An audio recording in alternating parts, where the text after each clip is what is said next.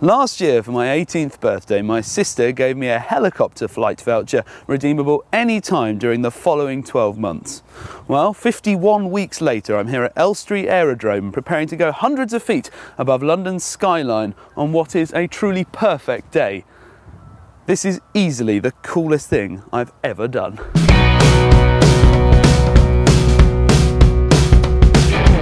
Inside, after registering at the reception desk, I was given the customary safety briefing before being led out onto the airfield.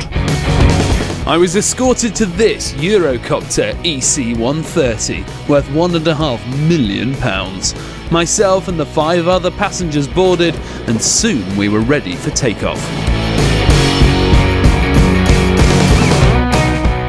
From Elstree, which is northwest of London, we headed first for the east of the capital. Passing over reservoirs and fields, the ground became more and more built up, and quickly the Queen Elizabeth Olympic Park came into view.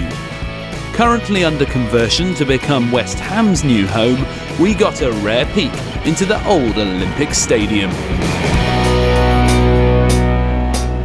From there it was on into the centre of London, tracing the Thames as it meanders through the city.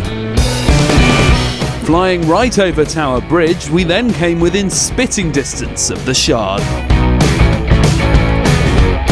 There were other landmarks to take in before our pilot turned the chopper around above Westminster Bridge. After a stunning flight on a beautiful morning, our time in the sky had sadly come to an end.